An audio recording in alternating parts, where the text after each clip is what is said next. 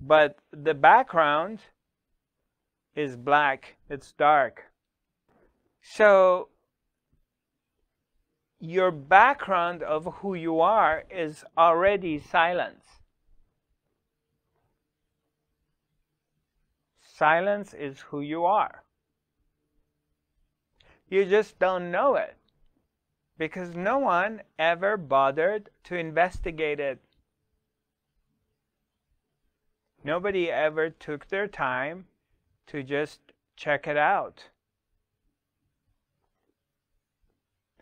A few people like Rumi, Lao Tzu, Buddha, Christ, Kabir, Ramana Maharshi, Christ, a few people, they investigated and they discovered it, that the very background of our existence is silence. It's nothingness. It's simply the being, but not being this or not being that. Silence is not this or that. Silence is silence. There's no different kind of silence. It doesn't come in different packages, colors, types. Silence is silence.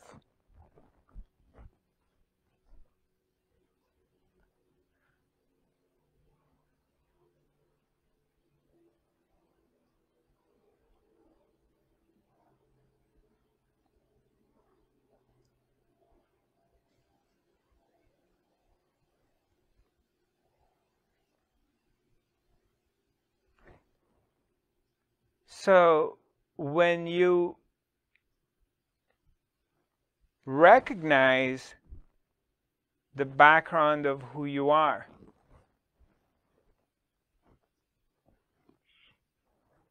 everything else appears and travels through it. But silence is always here. It doesn't matter where you live. You can be in New York City or in Jakarta or in Mumbai, places that is always busy. There's always traffic. There's always people. There's the sirens of the fire trucks, the police cars. There's helicopter flying, hovering above your head. There's people screaming, talking, arguing, commerce. But even the most busy city in the world, there are moments that everything becomes quiet. There's no noise. The noise cannot be constant. The noise comes and goes. Silence is constant. Silence is always here. Other stuff appear on silence and they disappear. But they can't touch silence. They can only cover silence when they're here, but then they disappear back into silence.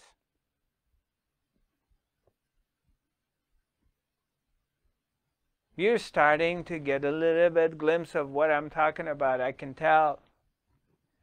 And this, if you understand what I say, it would be the turning point in your spiritual path. If you get it, if you really get it, your life will change as of this very moment. And it will change either in a subtle way or a drastic way. But never again you can go back.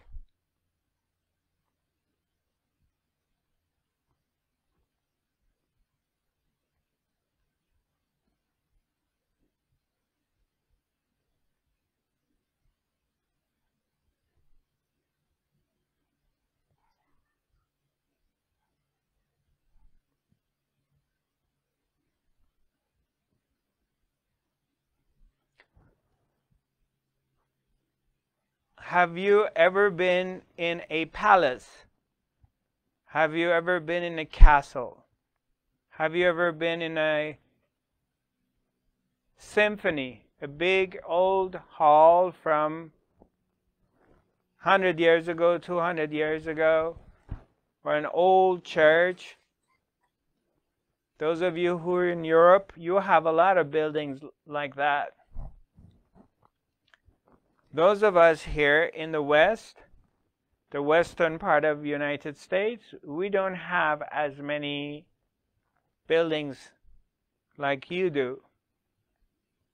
If we go to the East Coast, we do. There's more.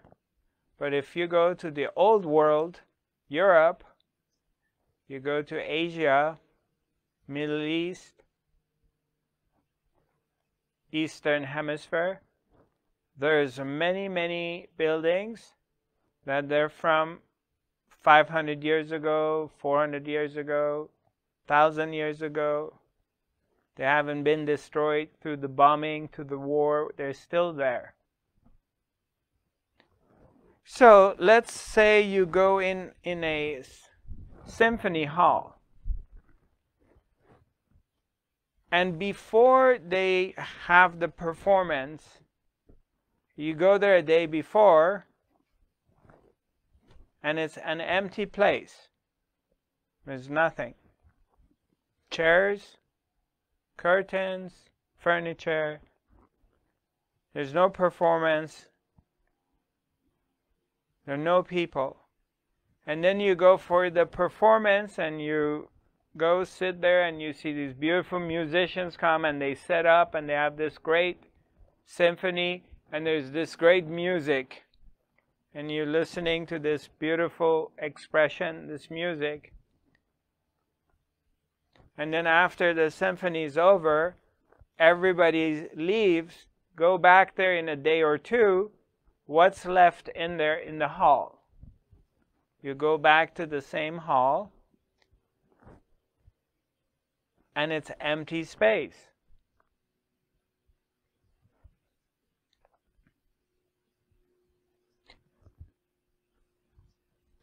Where is all that activity?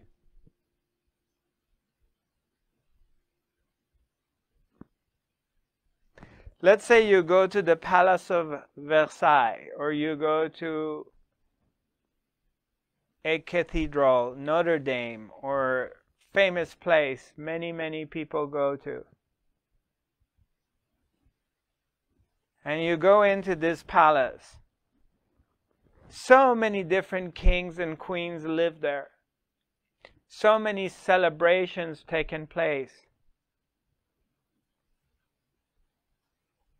So many different events have happened in it. And now when you go there, there's nobody there. What happened to all that events that happened in the space?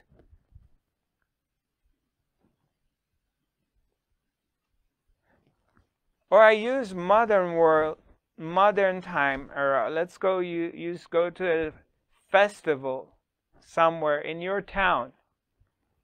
You go to a festival near your town, in your town, out of town, and there is like 10,000 people, 5,000 people in the festival. There's music, there's barbecuing, there's dance, there's bands, there's entertainment.